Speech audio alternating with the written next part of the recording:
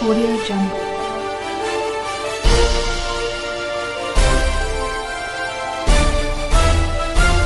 Audio Jungle.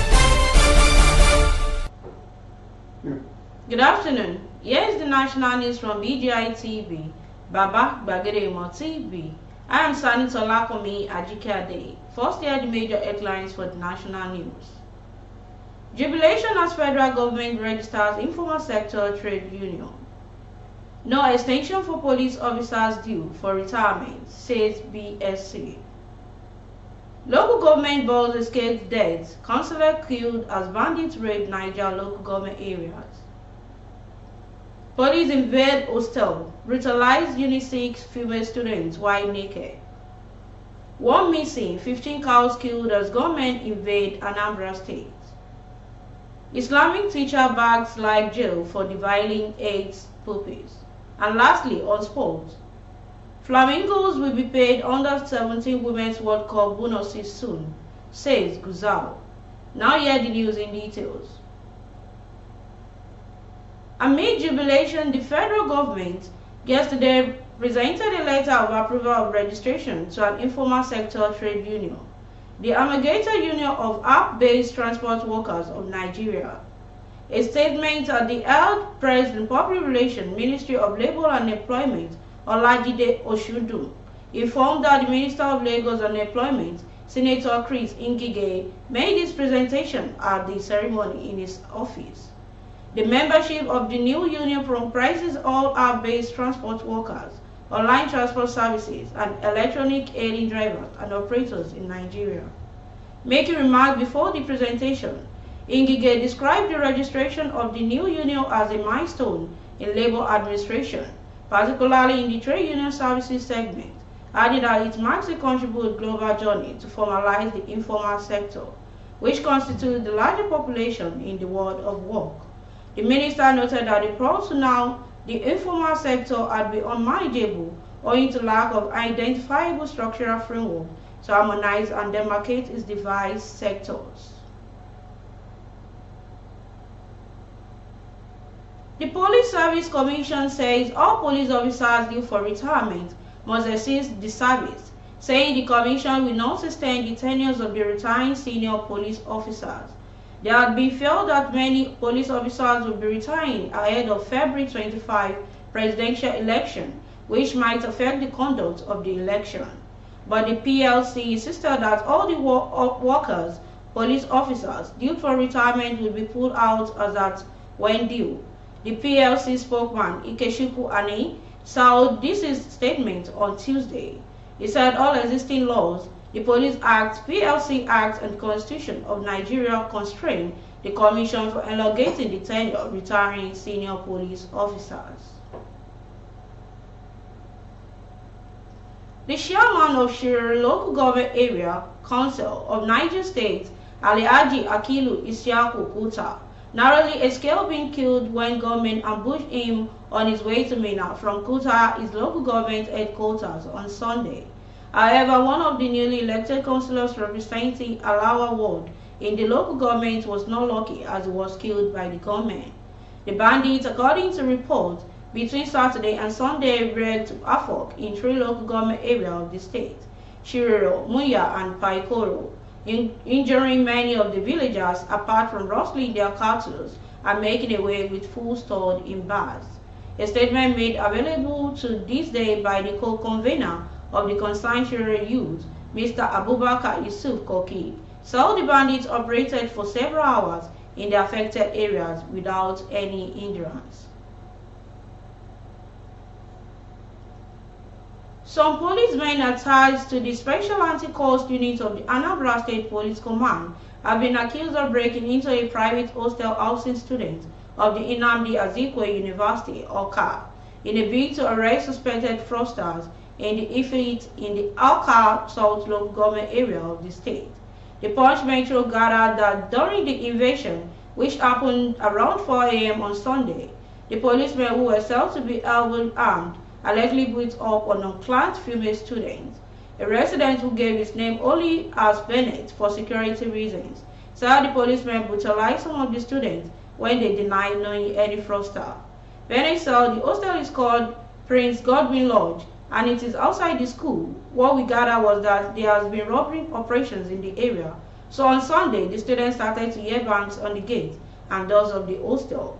The undergraduate told the school banging that the door was armed robbers because of what happened in the past, and they raised the alarm. It was when they entered there breaking the doors of some flats that the students realized that they were policemen and they were jackets with the inscription on Spark.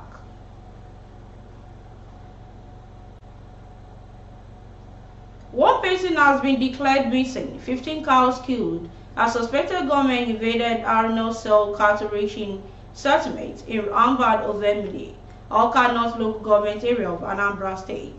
The southeast leader of Miyetti Allah Cattle Breeder Association of Nigeria, Alhaji Gidado Siddiq, who disclosed this in an interview with journalists in Awka on Tuesday, said the suspected gunmen stormed the cattle ranching hub on Sunday night and shoot sporadically in the air to scare the residents away from carrying out their nefarious act. He said that the attackers also attacked the one person and kidnapped Mr. Usman Sal in the process, leaving the settlement in total confusion.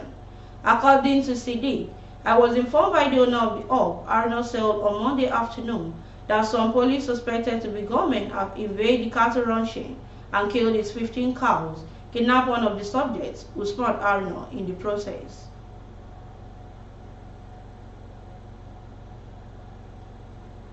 Justice Abiola Soladayo of the Anikeja Domestic Violence and Sexual Offences Court, Lagos State, on Tuesday, sentenced an Islamic teacher, Adam Farouk, to life imprisonment for dividing 8 pupils in his class.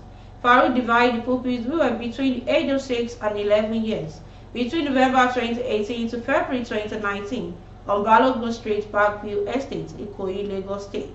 The convict was arraigned on 8 counts of sexual assault prevailed against him by the Lagos State government. While delivering judgment, Justice Sholadoye stated that the prosecution proved beyond reasonable doubt that the ingredients of the 8 count bordering on sexual assault by penetration. Sholadoye described that the convict as morally corrupt as an embarrassment to the Islamic faith. The judge held that the testimony of its survivors was consistent and truthful, adding that the demeanor during the trial showed that they were not lying. She said that the evidence of the pupils were corroborated and they identified the convicts as their teachers who penetrated the private part with his index fingers. And lastly, on sports. President of Nigerian Football Federation, Alhaji Ibrahim Musa Gusau, has assured players and officials of the national under-17 women's team, the Flamingos, who won bronze at the 2022 FIFA Under-17 Women's World Cup in India late last year, that their bonuses will be paid in no distance time. Complete Sport.com report. Players of Flamingo that defeated their German counterparts to win the 3rd place game at the World Cup in India last October has been agitating for the payment of their match bonuses after they returned to a warm welcome by the Minister of Youth and Sport Development, Chief Sunday Dari.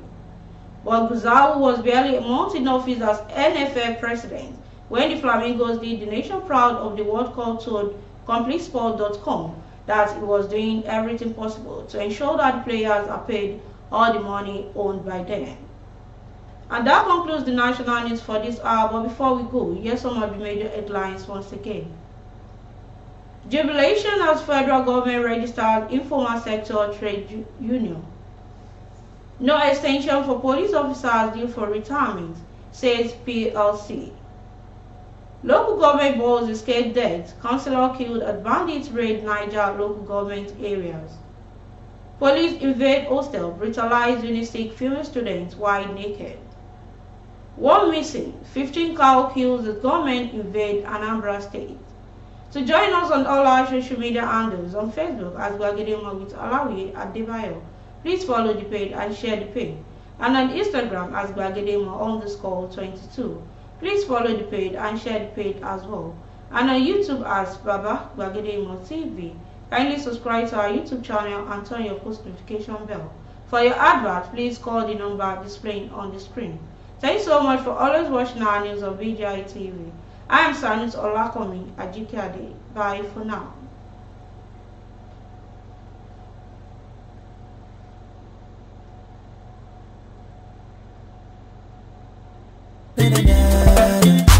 want to know what's going on in city, or you want to listen to the latest news and gist.